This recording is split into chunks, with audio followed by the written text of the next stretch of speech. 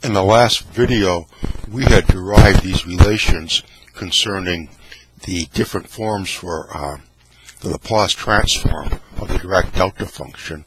If it's just this, then it's a very simple expression. And if it's the LaPLace transform of just delta t, where a is 0, then we have e to the 0, that's just 1. And if we multiply some function by the Dirac delta function, and then take the LaPLace transform of this entire expression, we derived this equation. In this video, we just want to take a few moments and work through some examples using these formulas. Before we do that, just to remind you that our playlist for the videos on differential equations is at the website at digital-university.org. Let's consider this problem. Suppose we have the LaPLace transform, say, of t cubed times the Dirac delta function of t minus 16. So in this problem, a equals 16. So it will equal f of a, f is t cubed, a is 16, so that will equal 16 cubed times e to the minus 16s. That's all there is to it. Let's just take a couple of more examples. These will all be very straightforward. There shouldn't be any difficulty in dealing with them. Suppose we have, say, the LaPLace transform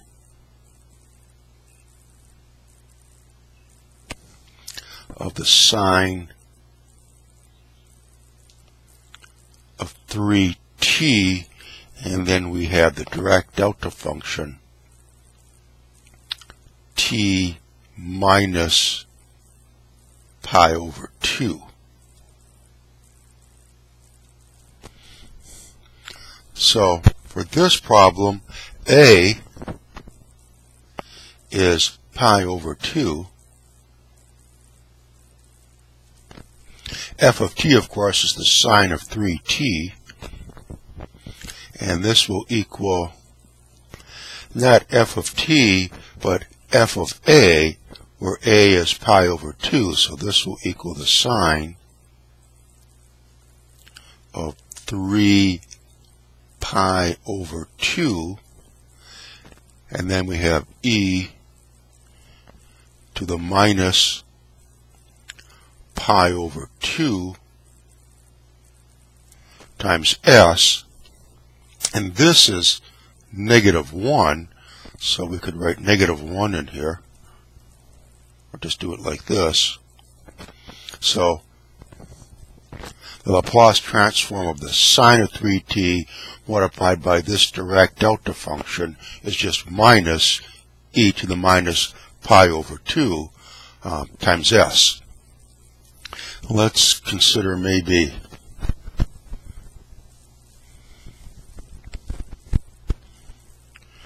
suppose we had the LaPLace transform of, say, the hyperbolic cosine of, say, 7/2 t, and let's say it's the Dirac delta function of t. So for this problem, a equals 0. So this would equal the hyperbolic, f of t is the hyperbolic cosine of 7/2 t. Here it's f of a, where a is 0. So that's the hyperbolic cosine of 0 times e to the 0, and this is 1, because this is 1 and the hyperbolic cosine of 0 is 1. So Laplace transform of this hyperbolic cosine times delta t, that is just equal to 1. So as you can see, these are all very straightforward, and it was not difficult deriving these formulas. We did that in the last video. Let's consider, suppose that we are taking the Laplace transform not of delta t minus a, but of this multiplied by some constant. So the Laplace transform of that, following our definition, will equal the integral. That's a constant, so we can leave this to the outside. Then delta t minus a e to the minus st dt. And of course, this part right here, as we derived in the last video, that's just e to the minus sa, and we have that constant there. So the Dirac delta function of t minus a is this. If it's multiplied by a constant, it would just be k times that. So let's consider this problem. Suppose we have a series of impulses. This can be t,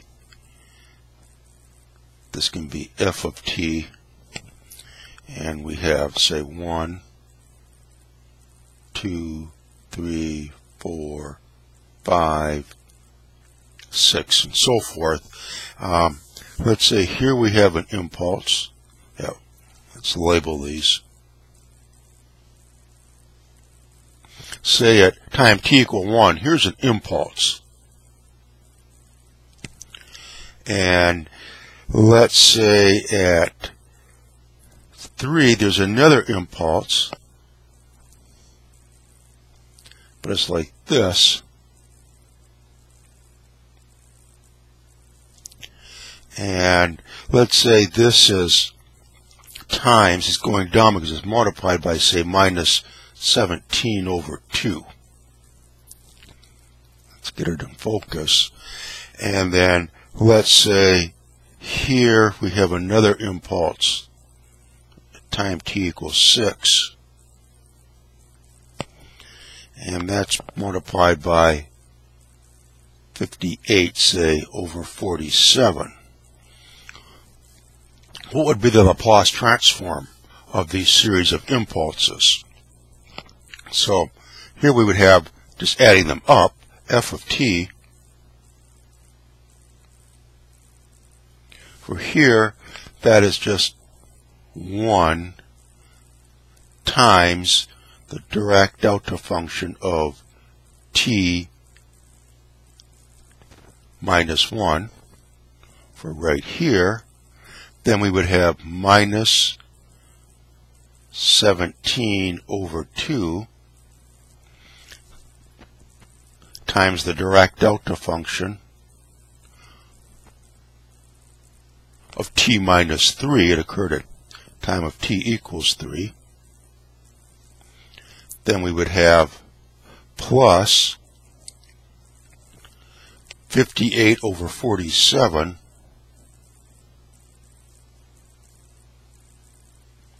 times the Dirac delta function of t minus 6. So here's our f of t that describes these 3 impulses that occur at time of 1, 3, and 6. And you can multiply the impulse function by some constant, and it can change the direction of it as we show here. Now what we want to do is find the Laplace transform of this. So, remembering now that the Laplace transform of a constant, well, let's just write it out. The Laplace transform of a constant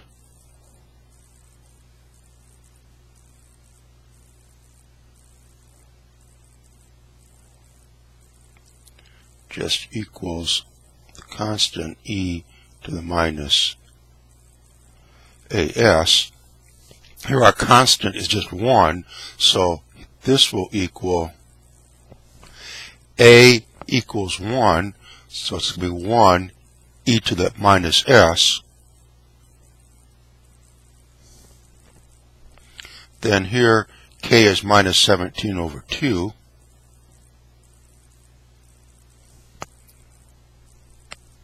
A is 3, so this would be e to the minus 3s,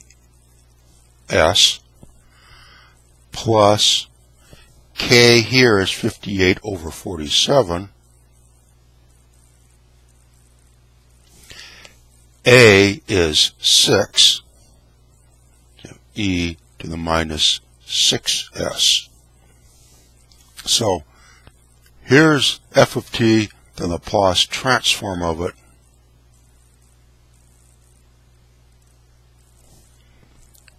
is this expression. And again, that should be pretty straightforward. Using all these formulas is shouldn't give you any difficulty. It's just a matter of working through some examples. Now, what we'll do in the next video is consider some of the more mathematical properties of the Dirac delta function. In fact, the Dirac delta function is an even function, and again we'll discuss that in the upcoming videos.